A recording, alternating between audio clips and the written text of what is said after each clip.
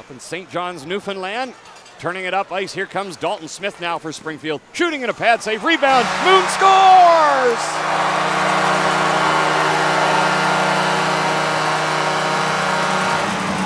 Nathan Moon with a quick job there. Quick shot on the rebound. He deposits and the Falcons lead it 1-0. Scoring for the first time in 5 games. Falcons goal scorers. Ryan Craig now sitting 7th all-time. Has 56 goals, one behind Eric Healy's 57. Point shot, goal, and the Bruins tie it up. It's a 1-1 deadlock. That one sailed over the left shoulder of Dayton, and we're all even Steven here in Springfield. 2:15 remaining, opening period. Picked up, and it's taken back, though, by Camper. He floats it ahead on the left wing, and Sauvé has a lane, driving the net, shooting, and a shoulder save made by Dayton.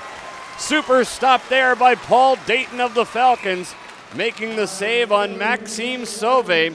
Trotman pressured now by Odie Marchessault, and the puck up the left wing. Sauvé on the move. A 2-on-1 break with Hirschfeld. Sauvé to the trailer, shot, and Cunningham denied by Dayton. Back up ice comes the forward Chaput.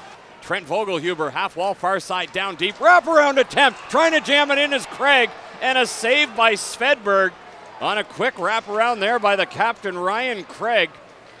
1:05 left in the man advantage, weaving through center, Nick Drazenovic, left wing feed, in across Odie Marchessault, shooting, and a glove save by Svedberg as he yanked the puck out of midair there on a left circle shot from Jonathan Odie Marchessault.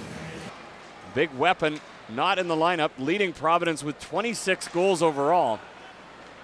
12 with the man advantage. Krug, pass across ice, low right circle shot, score! It squeaked through Dayton. Ryan Spooner with the tally, and it's 2-1 for Providence. Spooner with his 11th tally of the year. Now it's Mahacek to Drazenovic, centering pass, and up top it's played now by Helmer. Helmer spinning the puck, getting it down low along the wall. Helmer gets it back again at the right point. Played by Russell in front. Shot, Drazenovic scores!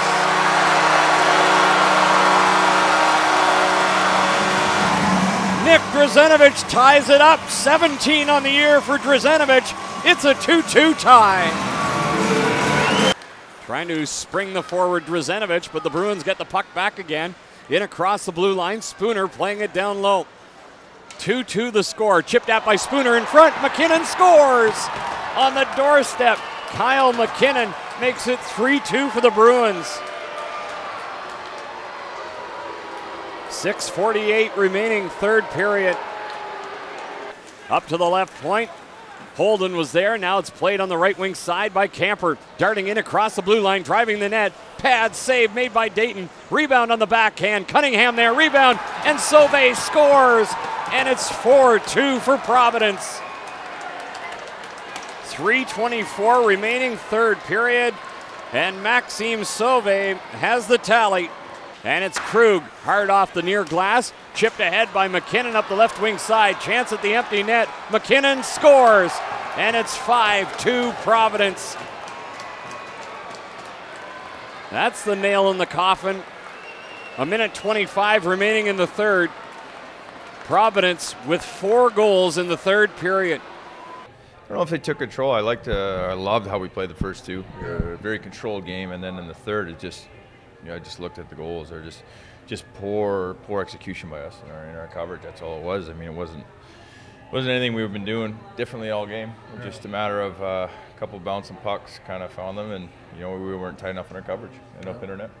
But up till then, it was a pretty good, evenly matched game. Yeah, it was like a playoff game. It was tight. It was really tight, and I expect these games to be like this all the way down the stretch. And these guys are aware of it, and we're going to have to find a way to get ourselves out of this. What's it going to take? A lot of what we did in the first 2 periods. Just sticking with the game plan and pushing ourselves through it. I mean, there's no magic formula. It's going to be through hard work. It's going to take all 4 lines and all 6D and good goaltending. A couple of hard-working goals by you. Yeah, the guys are. Tonight's game was way better. Like, we were way better than we were last night. Like, last night, I hated us. I really did hate us. Our first 2 periods were awful, and then the third we started to compete. So, I thought these guys responded really well. I loved our first 2.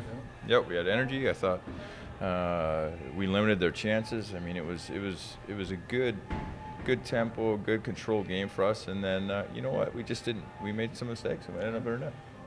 That's what happens.